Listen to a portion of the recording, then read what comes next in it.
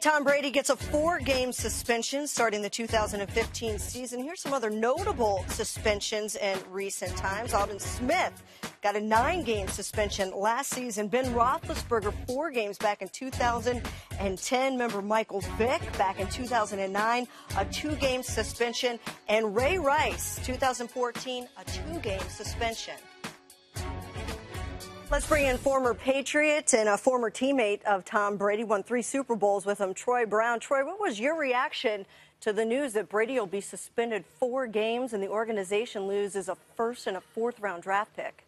My first thought was it was excessive. For even if they had definitive evidence on him, it was still excessive. For that type of